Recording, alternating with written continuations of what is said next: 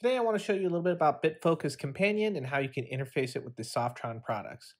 Now there are a number of ways to control our software. There's our clean, concise GUI, there's the keyboard shortcuts, our Stream Deck integration, and our REST API that we support. An interesting way to control our software is called Bitfocus Companion. They created software that connects broadcast equipment APIs to the Elgato Stream Deck.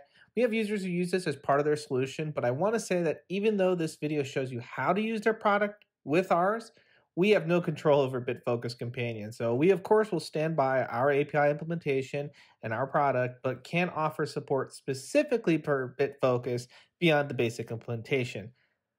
So with our applications running, you can access the API documentation at the local host, port number of application, and navigate to the API documentation.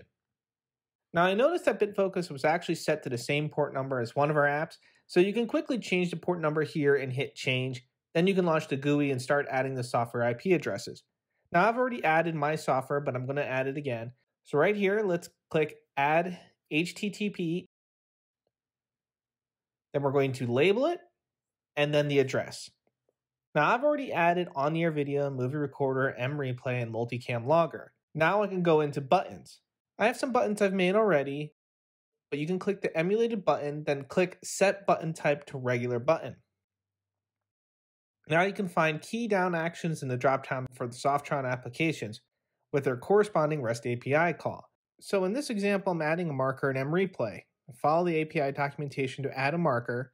Then this body information, I'm actually copying and pasting directly from the API page, only changing the name value to say redfal-home instead.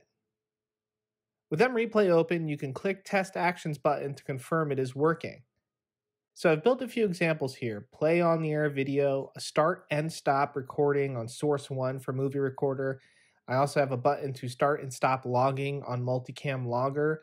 Another nice feature here with Bitfocus is the ability to stack the key down actions. So here I have a one button trigger to start logging on multicam and start recording on movie recorder.